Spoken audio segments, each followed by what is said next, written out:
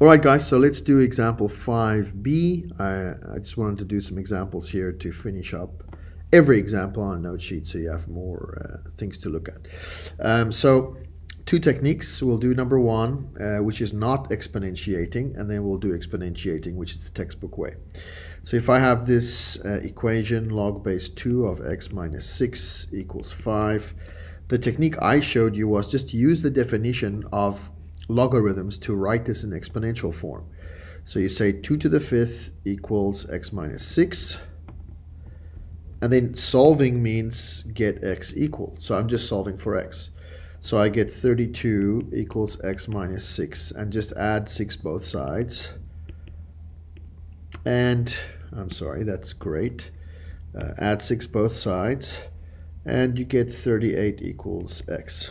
Okay, that's that. But there's another way, which is their technique that they're describing here in the textbook, which is called exponentiating. That means make each side of the equation, turn each side into an exponent. So think of it this way. I'm going to make log base 2 of x minus 6, and I'm going to make 5 an exponent of something. So what I have to do is decide what base am I using here. Okay, when I make those two things exponents, that's called exponentiating. And so what you do, again, similarly to what we've done in many other cases, is I look at the base of the log and I use that as my base of my exponential expression. And the reason for this is because we had a property called the inverse property that said if I have 2 to the log base 2, then the answer to this whole expression is just the thing I'm taking the log of. Okay?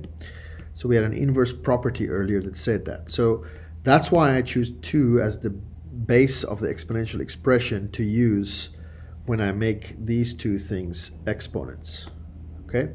And so this whole side is just equal to x minus 6, and this is equals to 32. And then I just do the same thing I did before. Add 6 to both sides and you get 38. Okay, so not very different from this technique. They're both kind of the same thing, except one requires you to think of turning the expression into exponents, and the other one is just solving it directly, okay, by using the definition of logarithms. All right, and so that's example 5b. We did 5a in class 6a. We did in class 2. And that did not go very, very well on your own. So let's do 6b as well. I'll do 6b with you here. So again, solve the equation and be sure to check for extraneous solutions. Again, solving means I want x equals. All right, that's always what we mean when we say solve, well, the majority of the time. And so we do this and we say, how can I proceed? So I want to get x out of here on its own, isolated, to solve for x. So how should I proceed? So there are things you can do, like maybe try to exponentiate or something like that, but the problem is I have 2 log expressions. So if I move this way, now I have 3 plus log base 4x. And exponentiating is not really going to simplify that because I'm going to get something strange when I do that. Because I'm going to have a log base 4 of x minus 3. So it's not going to be like this where I have a simple exponent that I can just say that's the answer. This is going to be a log thing plus a 3 or minus a 3. That's going to be like division. It's tricky. Okay, so trying to directly exponentiate or something like that's not going to work here. But it says use the properties of logs. Oh, we learned that when I'm adding 2 logs, that actually is useful as rewriting as multiplication of the thing I'm taking the log of. Okay, and so we call this the product property. So this is the reverse of the product property. If I'm not expanding, but I'm actually condensing. So I'm going to condense this and say, how about log base 4 of and condense, turn this plus into multiplication and condense it as a single log. So I'm taking these two and putting them together, condensing. Okay, and so what you get is x plus 12 like this times x. Right, so here's my multiplication. If I combine them, then the plus turns into multiplication, and that's how I do that. And so now all I have to do is say log base 4 of, and then distribute the x in here. Okay, so that's x squared plus 12x equals 3. Well, now I have a single log equal a single number, and that looks quite a bit like this one, okay, and this one. So you can exponentiate or just write it in exponential form. So I like just doing this trick, say 4 to the third. Oh, and let me move this up a little bit because we're going to run out of space. 4 to the third equals x squared plus 12x, like that. Okay, and then I have something fairly doable. Move the 4 to the third over, and that 4 to the third would become minus, what, 64, something like that, minus 64. Okay, and then try and factor it. So this is back to a chapter 2 question. Okay, x and 64, 16 and 4, it looks like it's plus 16 minus 4, and if you FOIL that, I think you get the right answer. So this would be x is negative 16 or x is positive 4.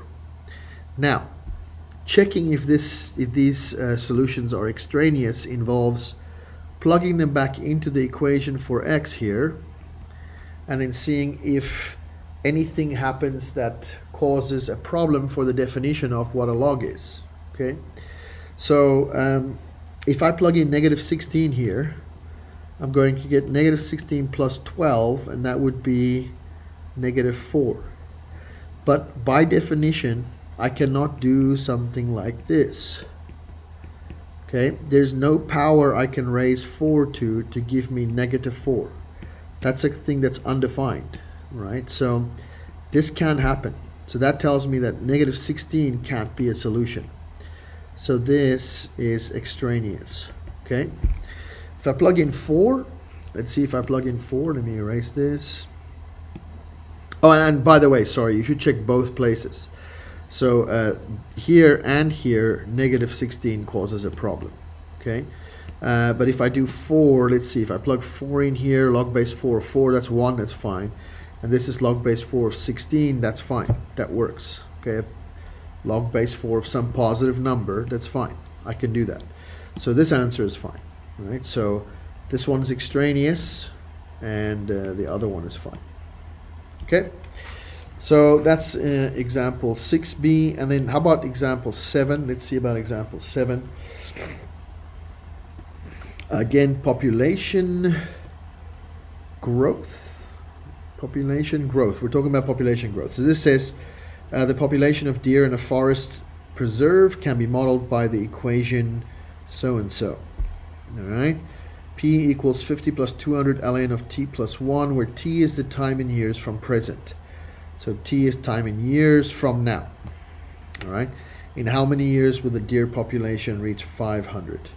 So population, so they're asking when will P be 500? Okay, how many years? So the question is asking for a t value because time in years is a t value. And so I'm plugging 500 into the equation for P and then solving for t. That's what I'm doing. So here's the equation that I was given. P equals 50 plus 200 ln of t plus 1.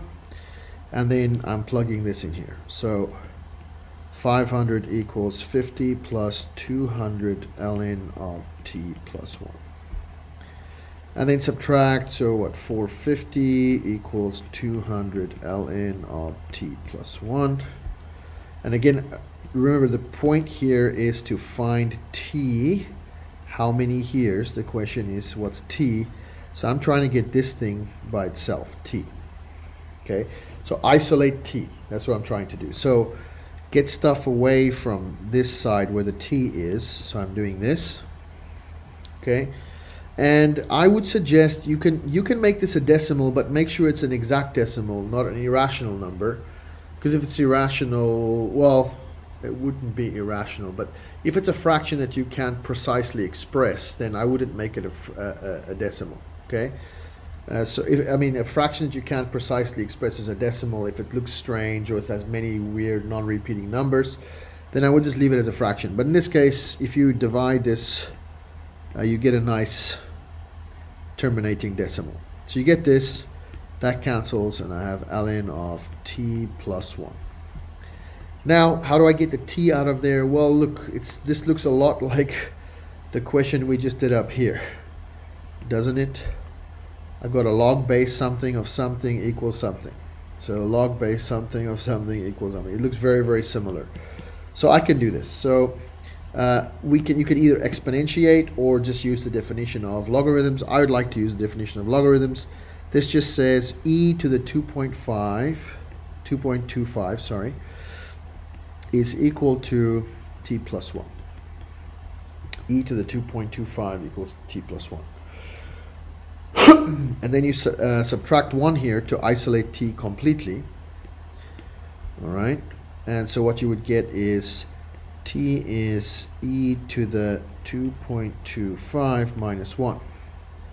And then you can approximate that by punching it in your calculator. If you punch that in your calculator, you get 8.5 years, because t is measured in years. Okay, so if I know that this equation models the deer population's growth, then it'll take 8.5 years for the deer population to reach 500. All right. Okay, guys, that's our last lesson for the semester. I hope that you understand this stuff.